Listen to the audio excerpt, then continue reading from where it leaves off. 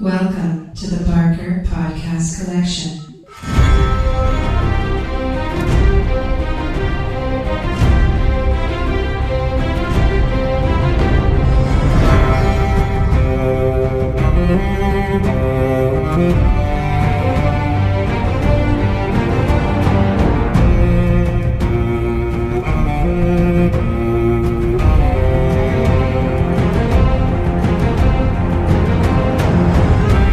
Welcome to the Not Watching Podcast. My name's Rob Howard, and this week I'm joined by Ian Bruce and Marcus Hurley. We're also joined by Will. Hello, I'm Will. Nice to meet you. We are now just over halfway through season 7 of Game of Thrones. We just had episode 4, which was called The Spoils of War. I've just remembered off the top of my head. For it was a very memorable episode, I thought. Holy fuckballs. Yep, that's pretty much the review. What about episode? I take it we're putting out the full-blown spoiler warning turn off now if you've not watched up to episode 4. This is going to contain massive spoilers. So before all of that, though, we had the very first episode. I mean, we could go into some general thoughts on how this season's been going so far. Like, for example, it's fucking picked up the pace, hasn't it? It's hit the ground running. It's brilliant. There's very little downtime, very little wasted time. It's just going. Yeah, and also we're going to have less episodes. We'd better just squeeze in plot. Yeah, I mean, were this like season 1 or 2, Jon Snow would have probably spent half the season walking down to Dragonstone and having lots of little adventures along the way. Yeah. But now, next week he's there. You know what? You can tell that it's going at a high pace because what they haven't done is intersperse all the dull moments with tits, which is how they have worked. Basically, when they have to explain, in the earlier series particularly, if they had to explain some background and give some history of Westeros, they would have Littlefinger in the brothel talking to someone else going blah, blah, blah, and in the background you'd see tits. Because that's what they did to keep people's attention whilst they explained plot. But the plot is all established, it's all there, and suddenly they're going, you know what? We don't really need to show that many tits. Let's just concentrate on the dragons. So, more dragons, less tits. That's my series summary. I'll tell you who's been my surprise. Was it Euron? Oh, Euron Greyjoy. Yeah. Euron. Yeah. He was such a... You know what? He is kind of like the Cockney... I thought he was the Cockney Danny Dyer of Game of Thrones when he turned up. He definitely names his sword, doesn't he? Hello, yeah. What's he like? He's Deadpool. He's the merc with the mouth. I'll get you a gift. Yeah, he is, isn't he? But, God, he delivered. Scary. Oh, he's brilliant. He's funny as fuck. He actually scares me now. But the thing is, he's doing the Nordic accent. He's properly like the guy, the tourist that's randomly wandered from Oslo. But he's come to see the country, but he still loves a bit of rape and pillage and a finger up the bum. Yeah. That came out of nowhere. A little bit of light relief, which is what a finger in the bum provides. Yeah. But that was a wonderful moment when he's talking to Jamie and he just basically said, what does she like? I need to know, being a husband, you'll know, does she like it rough? Does she like it smooth? Finger up the bum. I just cracked up. That was a beautiful, beautiful moment. But then he's an absolute bastard. You really like him, but you're kind of hoping he dies in a fairly horrible way. Are you with me? Yeah. He's the lovable piece of shit that the others have never been. He's like the new scumbag, isn't he? He's, you had some horrendous scumbags before. You had Joffrey, and then you had, what's his name? Ramsay Bolton. Yeah. That's it. So they've always had the love to hate one, yeah. Although Ramsay was a lot funnier than Joffrey. You've got the new sort of... Yeah. You say Ramsay was a bit of a rapscallion, the bit when he's sitting there eating the sausage. Come on, that was genius. Yeah. Right. Oh yeah, that's what I mean. They both were in their own different ways, like scumbags, but kind of funny and a bit weird. You just wanted to drown the little fuckbag. Joffrey, you liked it when he was a spoiled little twat because he slapped Cersei because she wanted to be queen and that sort of thing. But yeah, Ramsay Bolton was a severe psychotic nutcase, whereas Euron Greyjoy just seems to be a sadist. I mean, the way that he displayed the bodies on the ship, it's like you just think there's no need. It's like the burning ship, and he just like had the bodies piked through, just left there. Well, that's it. I was almost expecting it to pan out, and he's lined up 4 bodies in the classic sort of YMCA. Line up. It's the sort of sense of humour I've come to expect from you on Crow's Eye. It's magnificent. Yeah. But yeah, I'm really enjoying him as a character. He's a perfect offset to Bran, who's, as he's grown up, has just become, I'm really boring. I can't remember being human. I'm part bird, part mystical, and all cop. Do you know? Tell you what, I've got a thought about that. Sorry, Marcus.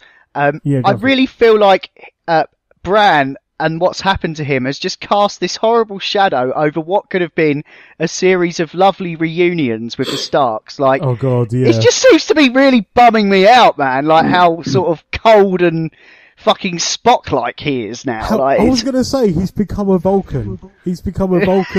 And he's now mixed with Professor Xavier. I'm like, fucking hell. If he goes he's bald. become Professor X. Yeah. Yeah, with the wheelchair, I thought that actually in the last episode. I was like, yeah, he's Professor X. Yeah, man. That's just totally need a spot dragon on. coming out of a basketball court, and that's it. The series is complete. Yeah. There's been some wonderful stuff on Twitter, I must say, about the whole Stark reunion stuff, and you just kind of see you got Sansa meets Jon, and it's like, oh, lovely to see you, Jon. I died, they stabbed me in the heart, and I came back to life. Oh, Bran, it's lovely to see you. I'm the three-eyed crow. Oh, Arya, it's lovely to see you. I have a list of people I'm going to kill. Most of them are dead already. How are you, Sansa? Well, I've just got shit choice in men. It's just like, as superpowers go, you're losing. Isn't it like any family gathering at Christmas? Yeah. Yeah. Yeah. It is crazy. I'm not coming around your house. I'm waiting for the Addams Family style musical about the Starks. The father was are they all beheaded, so the sisters really dreaded. Yeah, it's just got to be. It's just Jon to come back, isn't it? Oh, Theon. I know he's probably not going to be on great terms with any of them. He's not a Stark though, was he? He was a hostage from Greyjoy. You know. At the end of that's true. That is true. Because who's dead? You got Rickon's dead, isn't he? He's clearly dead, and then you had the. Was it just Rickon? Oh no, and obviously Rob. Yeah. Rob. So the two and R's. Ned and Catelyn. Yeah, so I'm talking about the brothers and sisters, but yeah. Did anyone else get the joke in this last episode? With it was the bloke from it was Dickon. Yeah, I saw that. Yeah, the Twitter one. His name. Yeah. But I just realised what that joke was from. There was a joke with Ramsay Bolton, and he's holding Rickon, and he goes, "How long will Rickon keep his dick on?" And I just thought, was that a nod? The one I saw on Twitter. When Bronn laughs. Sorry, go on. No, the one I saw on Twitter, because Dickon is Sam's brother, right? Yeah. Yes, Dickon. Tarly. Dickon Tarly. So you got a photo of Grey Worm. It says Dick off. And then you got a photo of Varys, Dick off. And then you got a photo of Billy Bones from Black Sails, Dick on. Yeah. I liked that. It appealed to my simple sense of humour. Right, we've got the jokes out of the way. Let's get serious, shall we? Let's discuss this last episode, because holy fuck! Well, my big thing on this was so Bronn shoots dragon, dragon burns people. Yeah. Dragon comes down. Jaime, on horse, charges in shallow water towards dragon. In shallow water, because he's on a horse, clearly shallow. Dragon breathes fire. Bronn knocks Jaime off horse. Jaime appears to sink about 20 foot. Confused about the shape of coastline. Well, maybe he was going the same bit of water he went through, did he? I think he got knocked off at quite a speed, and that was him kind of disappearing down diagonally. Yeah, so you're on a horse. Someone jumps up from below the horse height, knocks you off No, the no, no, horse. Bronn and was on horseback. No, Bronn was on horseback. So Jamie was probably It's got a catapulted flying back. dragon. I think plot holes are allowed.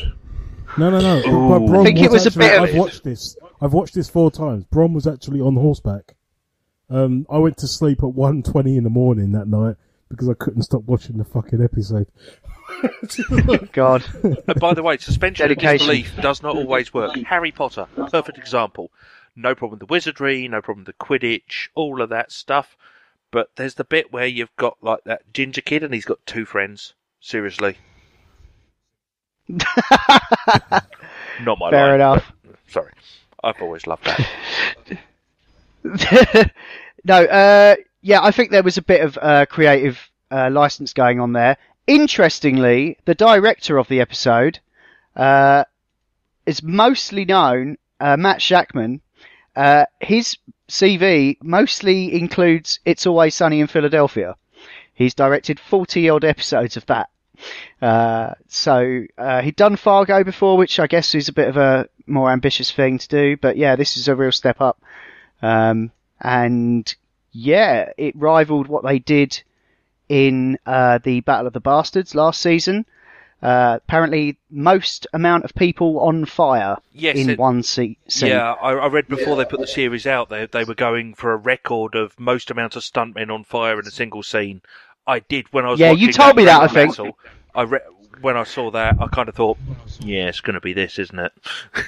Unless it's even better. But because that's only 1 out of 3 yeah, dragons. that's true. Yeah, exactly. The Spoils of War currently has a 9.9 out of 10 on IMDb. I think a lot of people agree it was a very crowd-pleasing episode. And it would have been before that scene. Because there was a lot of gratifying moments, like the Arya reunion. Not only that, but the Arya fight with Brienne I thought was pretty fucking cool. That was fun. I mean, I think it was good for her to do something like that because we've not really seen her kind of dueling like that and actually Arya or holding Brie? her own. Arya, you Right. know, we've seen her do like bits of training and stuff, but actually like rocking up and going, yeah, I'm level 22, you know, so it was kind of cool, you know, like, to see that. I thought it was good as well because you had Sansa and the whole talk between them in the catacombs and stuff, and she's very much still treating her like the kid's sister. So when she says like, the list of names and all that sort of thing, and she's like, you can almost see her kind of laughing it off a bit. She But made I think it real. At that moment, you see the realization on her, and I gotta say, Littlefinger's face was just like. All right. Oh, that yeah. episode was mainly about how many times can Littlefinger feel quite awkward. No, my question from you that had episode is, right, Yeah. Jon Stark has 2 knees. Will he bend both of them? Will he bend the knee? This is to me also the cave painting thing, which seemed a bit weird. I'm wondering if he went down there in advance, packet of chalks, you know, Yeah. did the story, but really, A lot of people do we have think said he's going to that. bend the knee? Go on. What's his name? Go on, Davos. Get your chalk out. And when he said, I've got something else to show you, everyone I was watching it did a little... Should we do a little sweepstake? Ian, where do you stand on John standing or not? Will he bend the knee? I hope he doesn't. I hope he does not bend the knee. Oh, I would kneel for Daenerys personally. Yeah, but if I was King of the North, I fucking wouldn't. She's been a right cunt the last few episodes. Well, you know what's interesting? The and- language. Sorry, from what you've just said, because she does acknowledge him as king in the North. Yeah. Now, normally he would have been Warden of the North, as Ned Stark was, and you had a king of the Seven Kingdoms. She acknowledged him as king. Now, I thought that was quite interesting. Sorry, just as you said it. Anyway, Yeah, please carry on. Yeah, but if she's going to be king of the lands, then he can't really be king of the North, because then she wouldn't be queen of the North. Yes, but she So- could be empress. Yeah, I'm not entirely sure they have that differentiation, do they? Well, it'll be interesting to find out. I've got a Yeah. feeling she'll go empress, and then it may even end up you'll have a king of the Dornish and a king of the North, and then the empress that rules it overall, or something like that. You never know. There's options, but it's just the way she acknowledged him as king.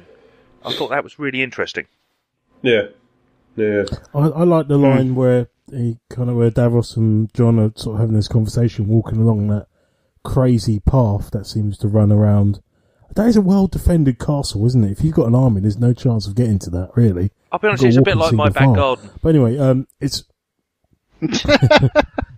But it's like when he goes, she's got a good heart. And he goes, I've seen you looking at her heart. It's like, there's obvious interest, and he kind of brushes it off. They're definitely doing a sexual tension thing, yeah. And there's the whole... Yeah, but it's the fact that it's is addressed. It incest when you don't know you're related? But that's the thing. Well, yeah, that's it. She's his aunt, I think. That's the way it works. Oh, wow. But to be honest, I wouldn't be surprised if they did like a chemistry read, like before the whole show, like when they were first cast, because they always knew this was going to happen. Like this was part of the roadmap. But I think it's cool, you know. He's gone down to get his dragon glass, and I feel like he's got to bend the knee, innit he? Otherwise, we're all fucked. I don't know. She might back down because she's very adamant about it, very adamant. But she might give in to his stubbornness, and might end up admiring that about him. Well, maybe she'll which will elevate him from mere, ally to potential co-partner or whatever, Yeah, well, I thought she might end up in a bit of trouble, and he'd help her out, and that's how it would work out, and that could still happen. That's a bit cliched, though. I hope that doesn't happen. But we're missing after something. The display. After this display last week, with the dragon, I mean, yeah, she can fucking kick ass. We're missing something. Ballisters or not. What are we missing? We're missing who can ride those dragons. It's got to be someone of the blood. Right. So he will end up riding one of those dragons. Now, whether it's because he bends the knee or he marries her or something else, remains to be seen. But Jon Snow will ride a dragon by the time the series is out. That I'll put money on. Yeah, well, yeah, I definitely agree. There's something to that too. I mean, when he first arrived there at Dragonstone, one kind of rushed right past him. Must have been like, oh, hello. I've got the same thing. My friend's dogs. It's always like that. It's just like, oh shit, there's a dog there. Whoa. Yeah. Yeah, I don't know. I really think like the way this season is going, I mean, it feels like it's more chess than it's ever been, Things are actually really happening. Things are moving around. I feel like this is going to kind of culminate in the end of Cersei, and then season 8 will be the White Walkers. I don't think we'll see much going on in the north until then. I think Game of Thrones is possibly one of the hardest TV series I've ever had on the predicting who lives and who dies kind of stage, but we're getting towards it. And I think we can kind of maybe do some sort of unofficial sweepstakes soon.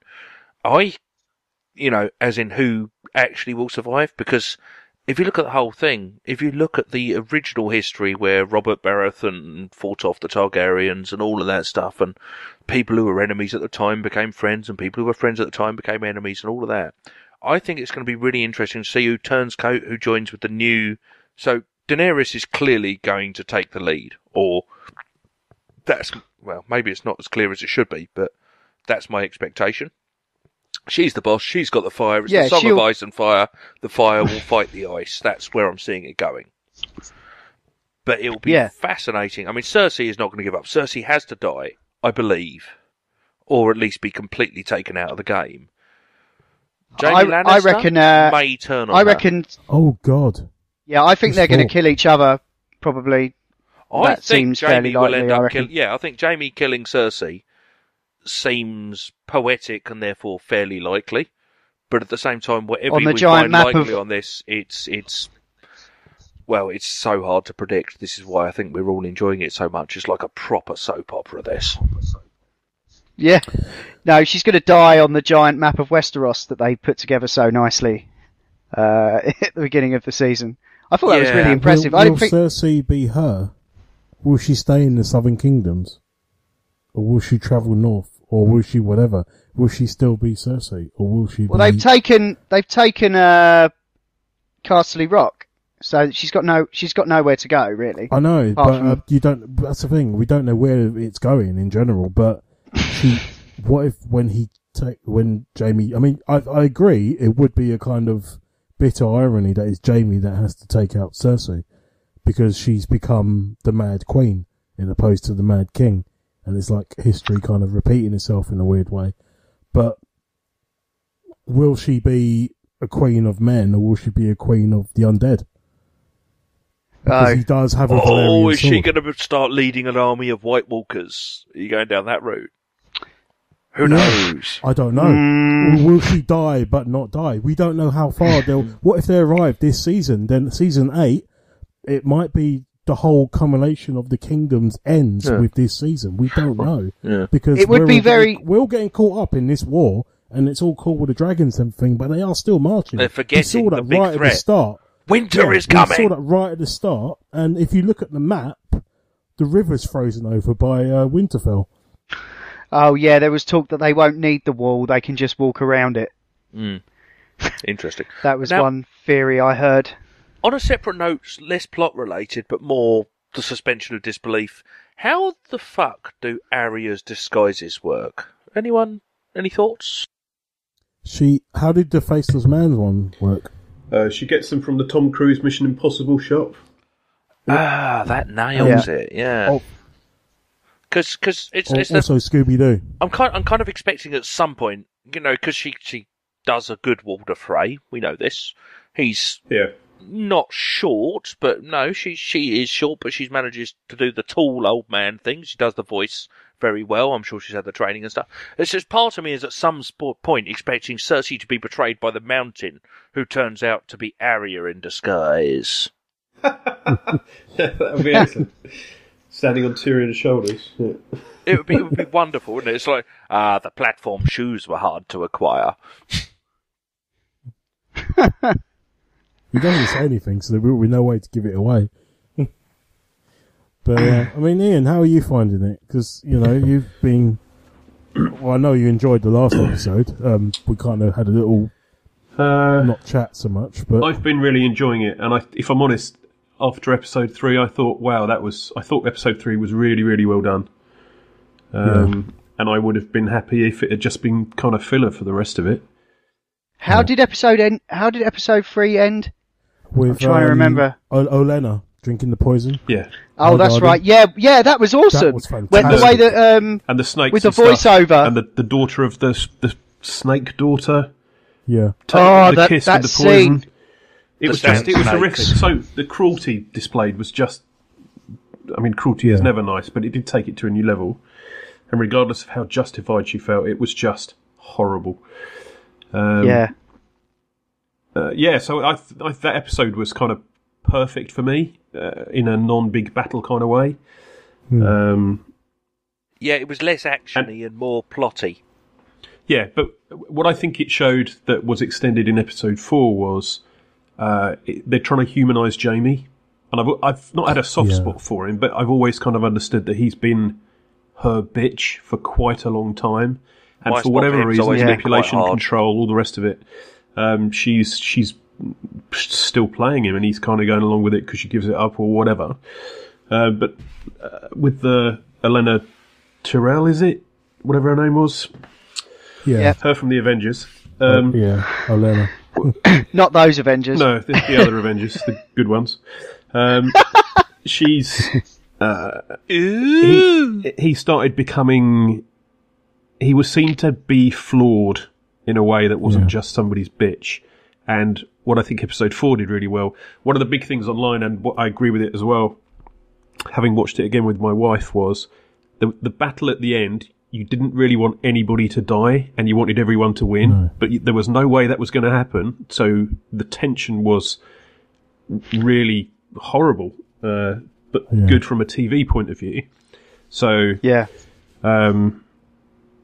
didn't want Bronn to die, I didn't want Jaime to die, I didn't want Dany to die, I didn't want Tyrion to get too close because he might trip over and drown in a puddle. I didn't want any of those things. The thing is, this is where my gut instinct goes. So Tyrion is with Dany. Jaime and Tyrion still love each other. They're brothers, right? Jaime has now found out that Tyrion did not murder Jaime's son Joffrey. Yep. Yeah, Jaime he knows for definite now. From Cersei. He had a feeling. Yeah, you're right. He gut instincted it, but now he gave him the benefit of the doubt. Yeah. But now Jaime is getting more and more alienated from Cersei, who is seeing as mad. My gut instinct, and I will almost certainly be proven wrong, is that Jaime will end up killing Cersei, just as he took down the Mad King when he was one of the King's Guard, right? He's going to take down the Mad Queen. Yeah, that would be like a brilliant bit of foreshadowing. That would exactly that. The King Slayer will become the Queen Slayer.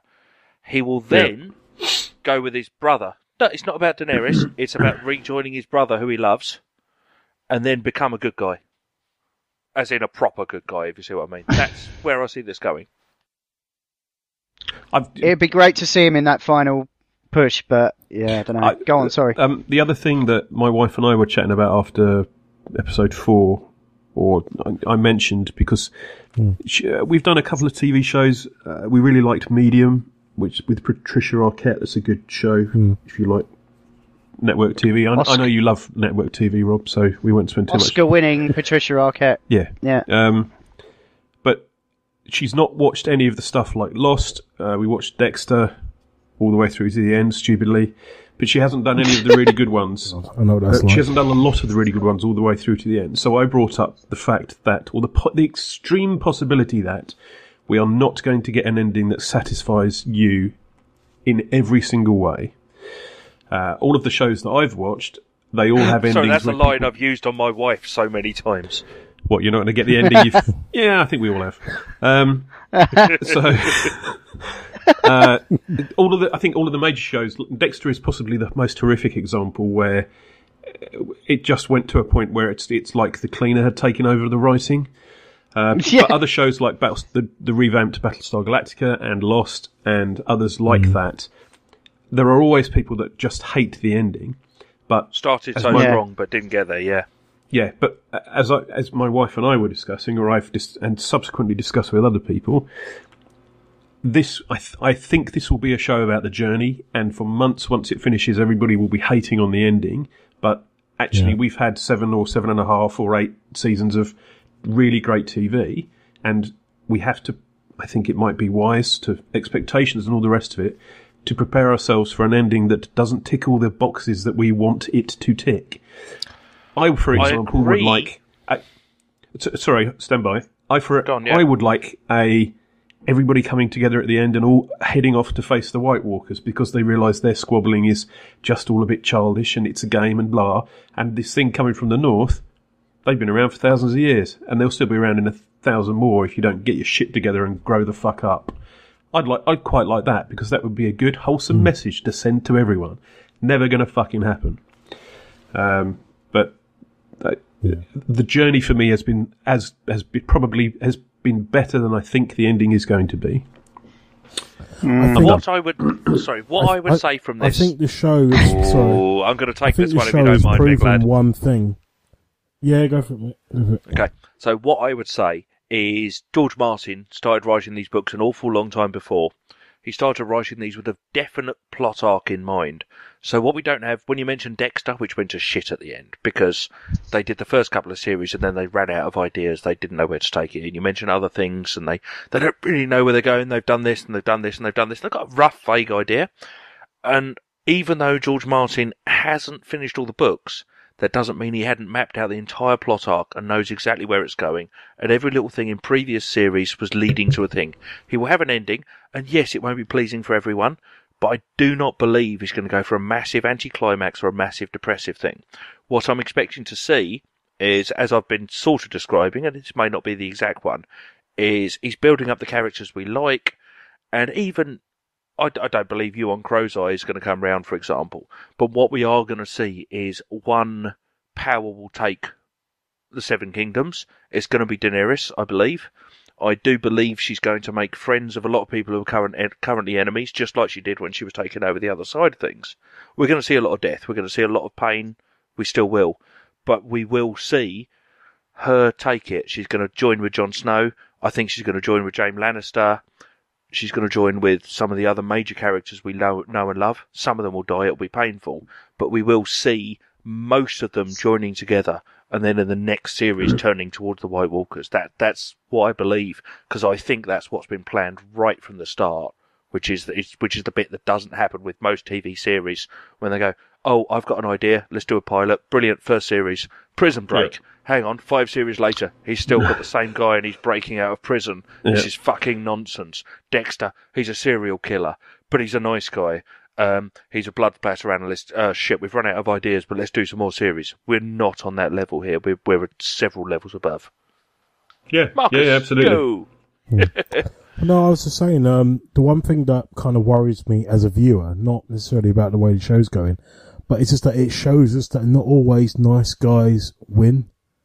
Nice people don't always win. Yeah. And that's the one thing that they, right from the end of season 1, you know, heroes can die just as easily as a common person.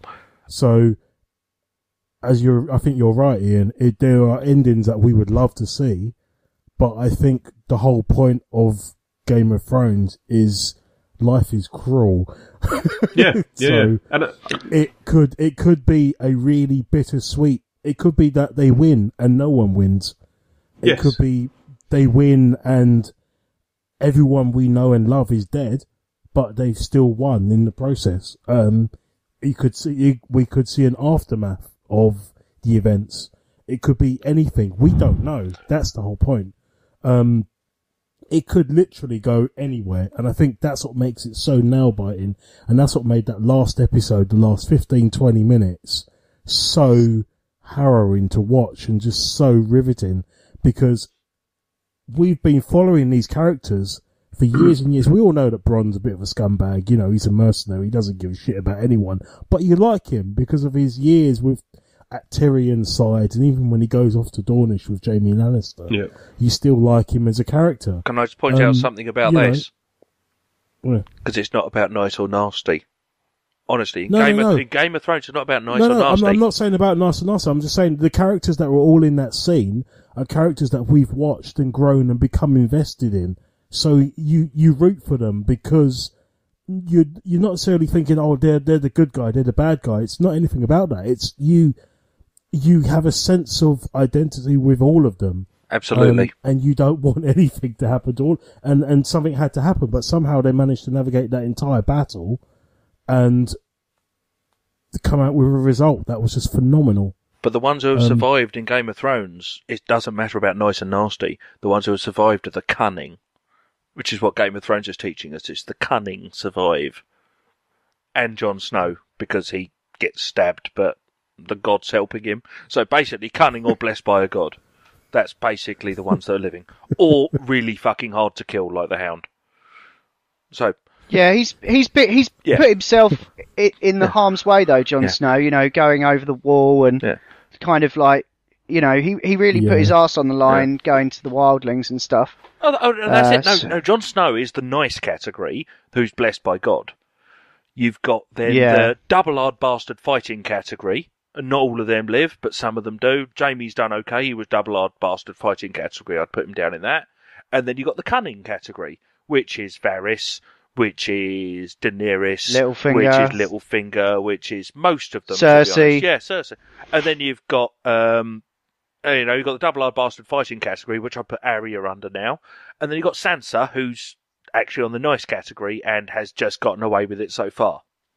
But really, you can put them under nice and lucky, cunning, and really fucking hard. Those are the ones that are still alive. Any one outside of that barrier that anyone could come up with? Oh, Podrick Payne. Yeah. He's lucky. He's nice and lucky, isn't he? He's got Brienne to help him, who's double hard. What about I'm mentally categorising? I suppose you could say maybe Sam is cunning, but then he's just really helpful. Nice and lucky. The only nice ones that are living are really lucky. He was lucky enough to have Jon Snow supporting him. He was lucky enough to have some dragon glass on him. Yeah, it's that. Well, so there's a handful of the nice and lucky ones, but mostly it's cunning or double hard. You could say that Jorah was lucky that Sam was around, though, because he's sorted out his horrible grayscale stuff. But Jorah is double hard. He is double hard. I'm looking forward to him getting back in the game. Like, you know, he's been out of it he spent a whole season moping. So hopefully he can. Was he filming something else? Do you think he's had a bit of a medical issue? So I don't think moping is fair. Jesus. Well, it wasn't. He was also cast out, wasn't he? And Rob had the plague and went to work. He does a TV show on one of the satellite channels, doesn't he? He's got his own like detective thing or something. I wonder if he was doing that. Friend zone. He's Mr. Voiceover Man. He has been for years. That guy. Well, that's Ian why Glenn, Sean Bean isn't it? had to have his head cut off at the end of the first series, because otherwise he couldn't have done all those mobile phone adverts. Absolutely. Any final thoughts about this season so far? I think we've speculated and recapped a fair amount there. That might be a good episode, that one. Yeah. I might have to watch it again. You mean this podcast? No, I mean the podcast, not the... Yeah, I meant the podcast, of course. Okay. I'm done. No, that was cool. I am spent, gentlemen. I just quickly, I've got to say, was it Queen's Vengeance or something, the previous episode? Queen's Justice. I did get a little worried with the way that they almost skipped certain things, like the Battle of Castle Rock. They arrived and then it was kind of almost told in tale, almost a bit like Ocean's 11 style, where Tyrion. I quite like though. I thought that was great, but I thought the Battle of Highgarden at the end, the way that it started up and then it jumped cut and it's like, oh, it's over, they're gone. I was a little, but then that following scene with Olenna and Jaime really made up for all of that. I'm also glad they used that. They saved that budget and spent it on the dragons and shit at the end of. Well, that's the thing. That's why I now trust what they're doing, because I thought, oh god, we've had a couple of episodes where it's been nuts. That ship battle was insane. It came out of nowhere. Yeah. And my jaw was just on the floor thinking, this is just insane. You've got all these actors, these ships are burning all around them. How much of it is CG, but it looks real? You know, you've got these flaming wrecks. Yeah, go on, Rob. I just really like the swagger of that, where they were dealing with the Castle Rock siege and also the Highgarden thing. All the while there's a voiceover going on. So it was almost like background, but it looked great, all of it. Like even the ships in the harbour and all that. I really enjoyed that. And every episode so far has had incredible production value, so I'm happy. Even outside of that, just the idea that the Lannisters are nowhere near done. They've got so many hidden plans. They've got so many things they're planning to do. Obviously, they've just gotten dragoned, but God knows where they've got the rest of their forces and what's going to happen. It's compulsive stuff. It's brilliant. I love it. It's some of the best TV I've ever seen. I love it. I am so going to bloody miss this series when it's done. Just buy the DVDs and watch it again. Yeah. All the spin-offs. Definitely. Because you're aware that George Martin has got, I think it was 4 different pilots out. This stuff's got to keep going because it's so good. It's quality TV, and I love it. Yeah, I mean HBO, unless they wring the hell out of Westworld, they don't have anything else really. So yet. I'm something sure will come along. Well, why would they have anything else at the moment? Because Game of Thrones is enough. Exactly. They're supposed to be doing a Watchmen show, I think they're talking about. Yeah, that could be fun. Basically, trouble is, what they need to do is take good established stories, like they've done with the George Martin stuff. There are other fantasy authors out there, for example, Stephen Erickson's Malaysian Book of the Dead. I'm going to call that one now. No, Malaysian Book of the Fallen. I'm going to call various home as well. Sorry? Dread's looking for a home as well. Dread would be good, but that's owned, interestingly, Dread and all of that stuff is owned by Rebellion, who do the Sniper Elite Games stuff. Yep. I'd like to see them get a little bit of a boost, but they could do a fantastic Dread series. But I'd like to see them find something with a lot of story behind it. Not just we're going to do a series and we have no idea where it's going, but just to get a really good story, a 10-series arc, a 5-series arc, and just see it through. That'd be magnificent. Who are the showrunners doing their next series with? Because it's like isn't it a Civil War thing or a modern day Civil War thing? I'm not sure. Yeah, it's like a what if kind of thing. If An the alternate reality or War of something? Independence, Yeah. it's like if the War of Independence went on and on, Is that with or HBO something. or somebody else? I think it is HBO. Okay, Yeah, I think they've obviously worked together quite well, Yes. so they probably have quite a good relationship. First So refusal, yeah, Witcher are doing that's going on Netflix. There's a Witcher TV show. Yeah, I'll coming give out, that a so. punt. I mentioned previously Neverwhere, isn't it? It's going to be on Yeah, Amazon. Who doesn't love a bit of Neil They've Gaiman? commissioned Yeah. it because they're happy with American Gods. I'm really happy that that's a bit of news. And I think after this, I don't think they're going to turn it down. I just hope they I'm don't really suddenly looking try forward to that. and turn it into a New York thing instead of London, which would completely destroy the whole thing. It's got to be a British thing. No, I think they'll keep it pretty close to the original, I reckon. Because it was just, I'm really looking forward to that. Really, really. Because London's scene is still cool around the rest of the world, which is why you always get random bits of films. Hopefully, but how many people will get the reference to always the seen Knight's as- Bridge? And how many... I don't think, My but Skype that's is the whole dying. point. I mean, if you look at the American Gods series, you struggle with a lot of that anyway. So, I'm sure they'll write it as a way that it would make sense. Because the whole point, it is meant to be London below, isn't it? So I'll have to take your word for it. You'll watch it. I trust me, probably it's will. Going to be good. It's going to be I'll good, watch Rob. it. They do it. Cool.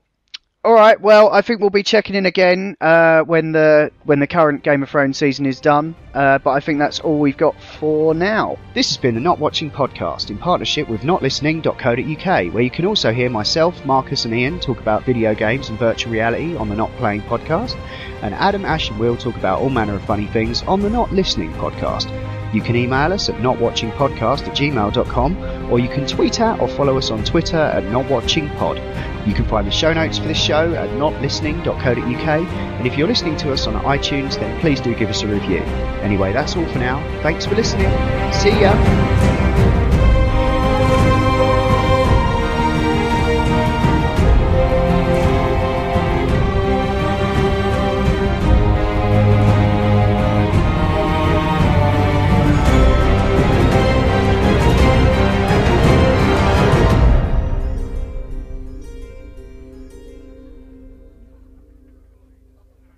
Yeah, also I want to talk about Preacher at some point, so we've got to deal with that.